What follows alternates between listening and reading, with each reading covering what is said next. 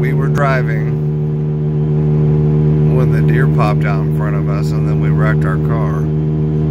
We're almost to that spot now. So we're driving just about like we are now. Just about the same thing. It was just a lot earlier in the morning. It was a little bit of fog out, and it had been raining, and it was raining at the time. So here's the corner. And then it kind of straightens out. And if you look right, not right here, but right there, that was actually where it was.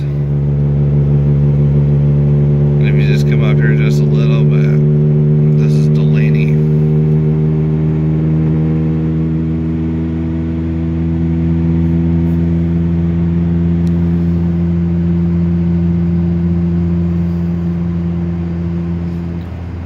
So this is where the fire department came from, was right there on Delaney.